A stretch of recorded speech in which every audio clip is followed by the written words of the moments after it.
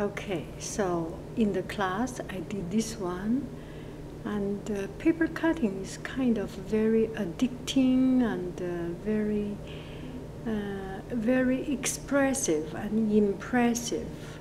For the doer, it's very expressive, and for the viewer, it's usually very impressive. So I just the students did some paper cutting, and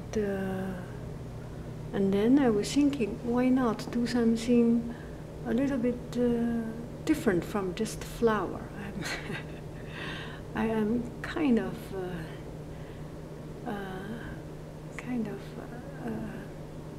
enough of doing too much flowers in it. So did this zigzag, cut. I have not yet put any windows on that, but I think it might be just equally fine without any, because it's on the back, it's dark.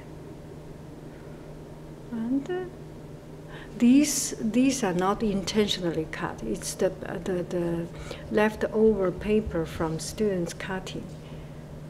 So these are strange designs, but I think it's very effective. Actually, it's very fun. It's like a modern art, and this one, like in Paris, the old house. I don't know why I have this kind of thoughts, but c'est ça, voilà. I'm kind of happy with this. It can be